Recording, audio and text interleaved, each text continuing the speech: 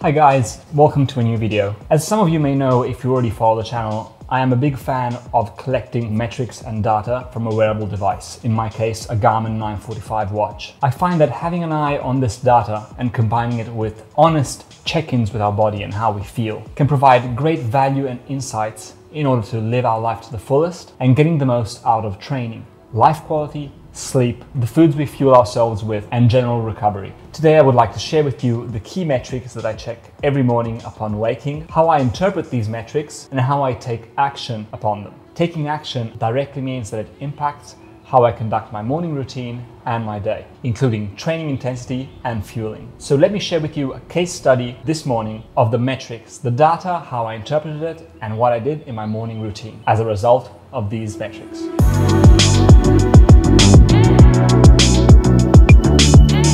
I try and wake up every morning without an alarm clock at around sunrise. Some days it happens, some days it doesn't. Like today. Today I woke up after sunrise. I woke 1 hour and 20 minutes after sunrise. I roll in bed, stretch a little bit, and check in with myself. How did I sleep? How do I feel?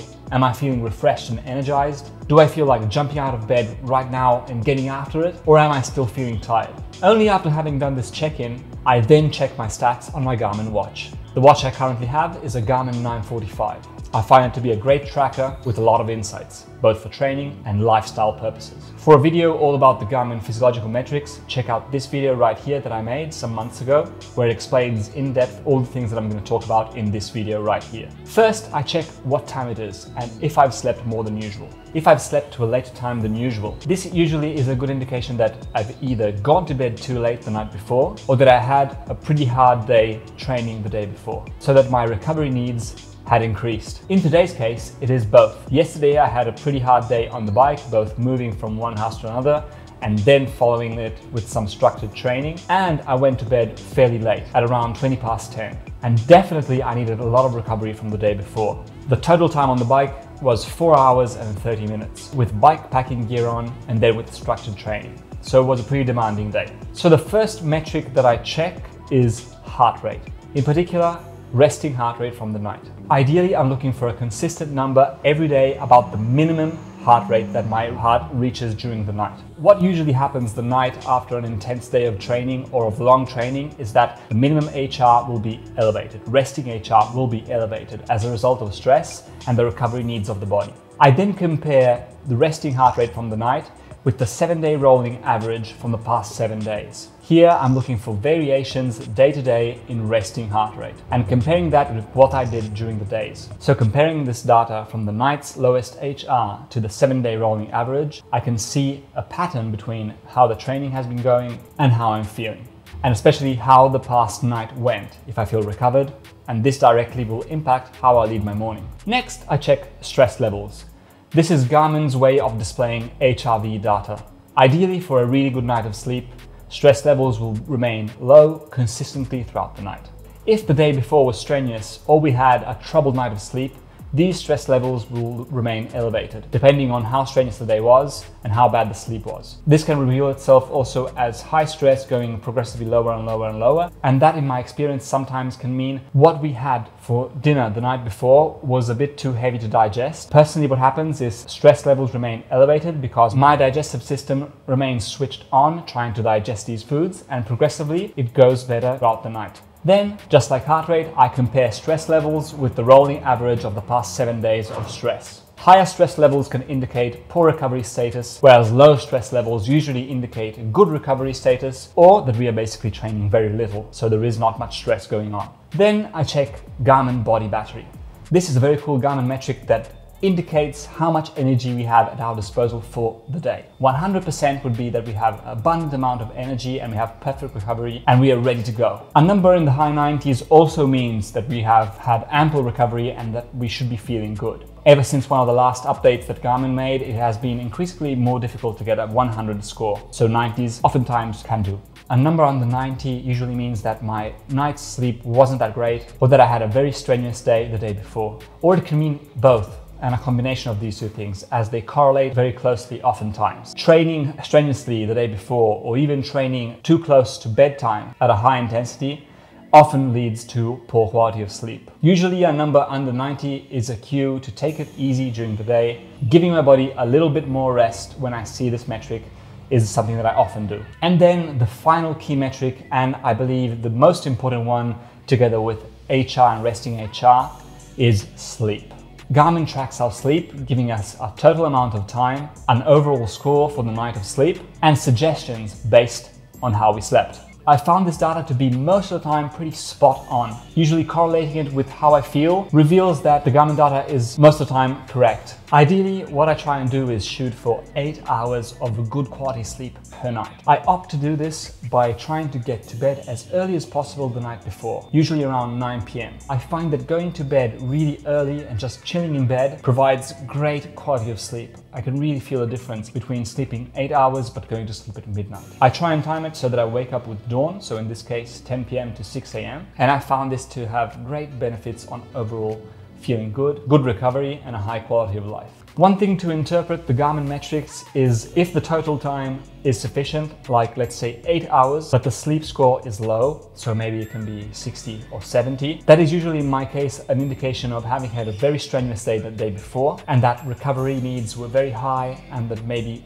that time wasn't enough to get the correct amount of recovery. This can also, as stated before, be impacted by training at too high intensity, too close to bedtime. Or also another thing that I found is having eaten things that are too hard to digest too close to bed sometimes can lead to disrupted sleep and poor sleep score. Eating hard to digest foods too close to bedtime, in my case, leads to my digestive system continuously being switched on and having to work and pump blood to the stomach to digest these foods. And this is what happened in this case. Last night, I ended up finishing training at about 6:30 p.m. and I didn't get to eat my last snack, which was a high protein, pea protein and banana snack, till about 9:15 p.m. and then going to sleep straight after. And this directly, I believe, led to disrupted sleep and not such a high sleep score. No wonder I didn't feel super refreshed this morning.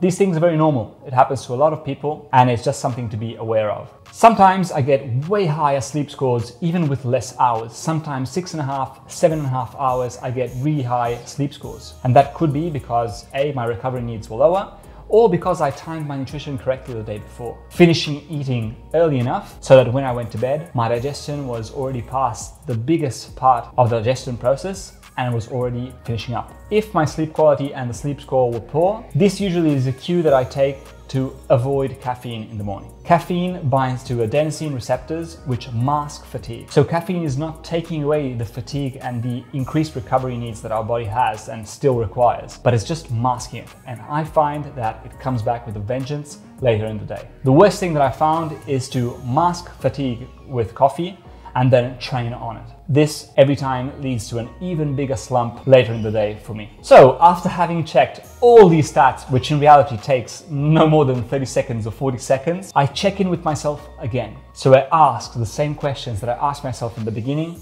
for a second time. How am I feeling? How was my sleep? Am I full of energy, or is my body demanding a bit more rest and recovery? Then after the second check-in, I get out of bed and the day can start.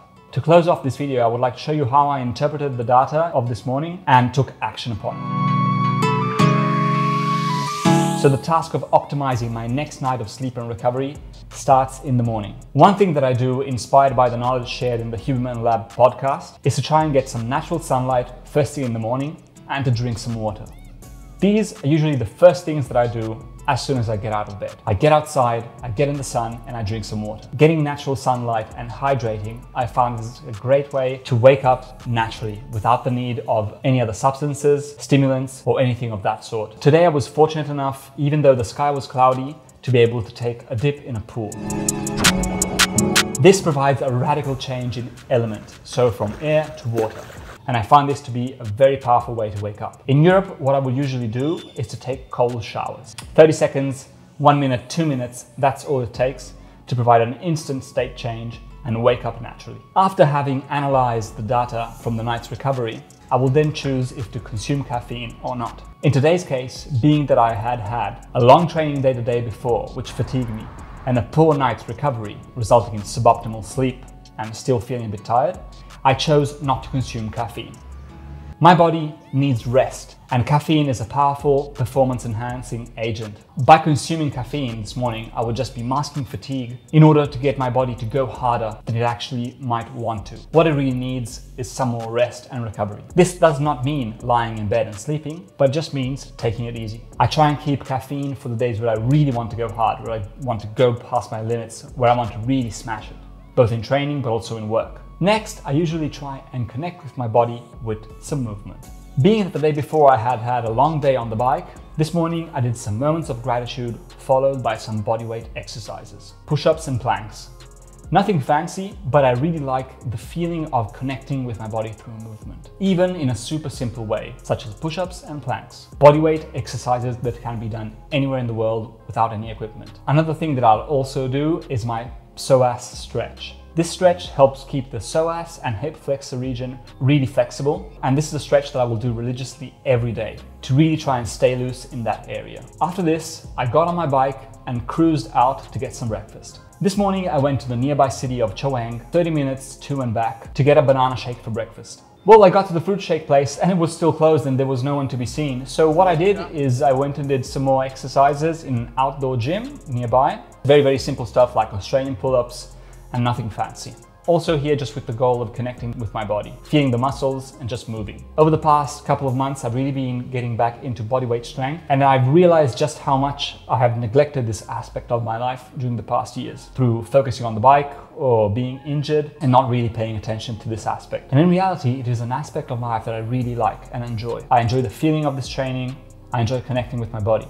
I strive to feel good, and this means taking care of myself under a variety of different aspects, one of which is bodyweight strength, basic strength work, some swimming, and a focus on high quality nutrition. For the nutrition aspect, I got my banana shake, and then I added my personal pea protein powder that I bought from home. I'm trying to be mindful of my daily protein quota because I found that if I don't focus on that, I feel less energized and my muscles feel flat. I feel less strong. I choose pea protein because it's simple, convenient, very effective, can be added to a bunch of different things, and I think it's really specific for my goal of increasing protein content from plants. It's also fairly digestible, and in my opinion it is far superior to, let's say, tofu, which is something I don't really like that much, also because of the high fat content that comes with the protein. Pea protein is simple, straight up protein, and it gets straight to the point.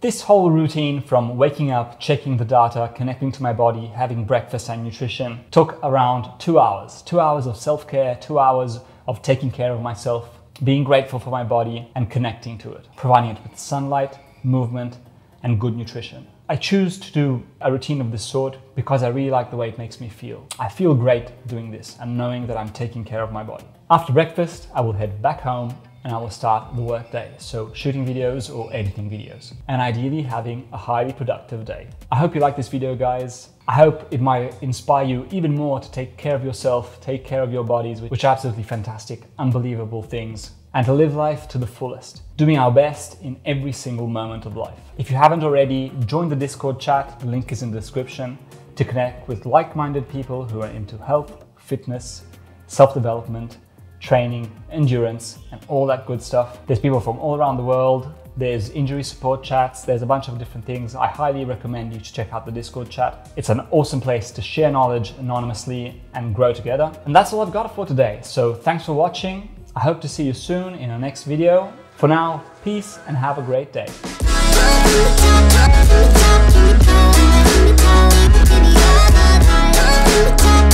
back.